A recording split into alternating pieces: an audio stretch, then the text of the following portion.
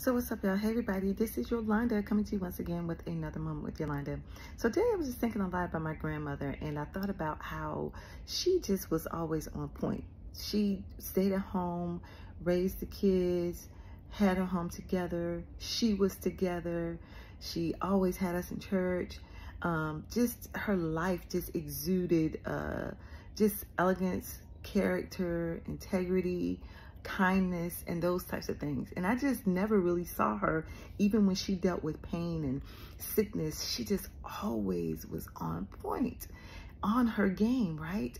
And I'm like, wow, what an example. And I was thinking today about us, how, sometimes we got to get back on our game. Like, we have to get back on point, take care of ourselves, take care of our families, professionally, work as unto the Lord, get back on our game, man, and do what we're supposed to, walking in integrity and character, looking good, not letting life weigh us down, man, not letting things overtake us, but continuing to trail and walk a path of victory and grace and honor.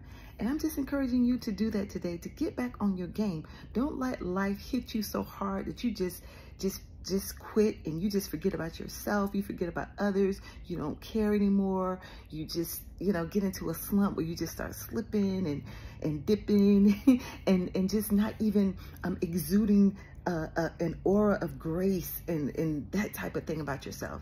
So even if you're going through things, or even if you're not, stay on your game, right? Stay on your game, and then it will attract the goodness of the Lord. It'll attract blessings on your life. Get back on your game, man. Get off of the sidelines. Get back in the game. Handle your business with grace, with the power and the authority of Christ. And man, watch what God will do in your life. All right? So that's all I want to do, is encourage you to get back on your game today, y'all. You can do it. All right?